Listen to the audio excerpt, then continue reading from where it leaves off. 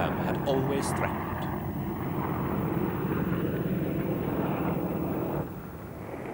To the last, Iraq also continued to strike back with Scud missiles.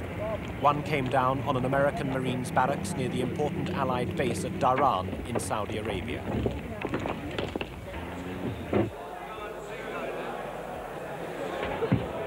It was the single most costly incident suffered by the United States. 28 reserves died.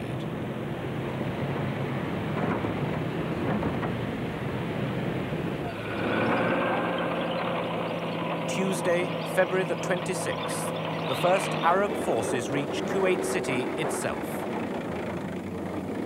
The Iraqis, after a final outburst of looting and destruction, had gone.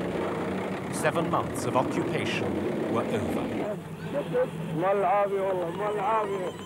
There was jubilation as the Kuwaiti flag, prohibited since early August, was unfurled again.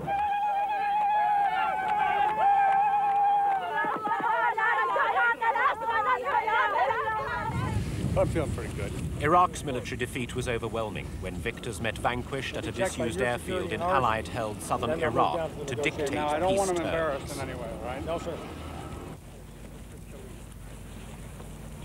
Inside the tent, Iraq's two most senior army commanders. They agreed all Allied terms for leaving Kuwait.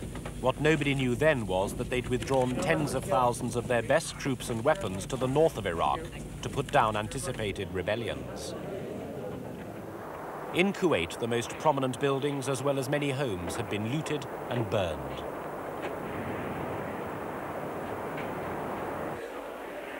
Untold numbers of unnamed bodies were mute testament to a reign of Iraqi terror during the occupation. For many of those responsible, the war ended in terror on the Basra Road at a place called Mutla Gap.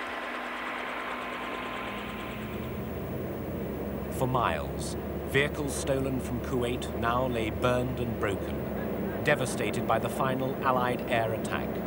Both sides of the road, littered with the evidence of an army of looters fleeing in panic.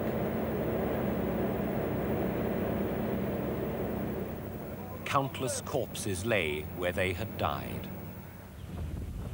Ahead, rebellion in the Shiite holy places, put down ruthlessly by the troops Saddam had kept from battle. And in northern Iraq, the tragedy of the Kurds, who'd also risen against Saddam, expecting Allied aid that never came. As thousands fled their failed uprising, they became trapped in barren mountains, freezing and starving. Schwarzkopf said he'd been prevented from finishing the job, but it remains to be seen whether that human tragedy will blunt the tremendous military victory. Darkness at noon. The other legacy of Saddam's mother of battles. Burning oil casting another dark cloud over the achievements of Operation Desert Storm.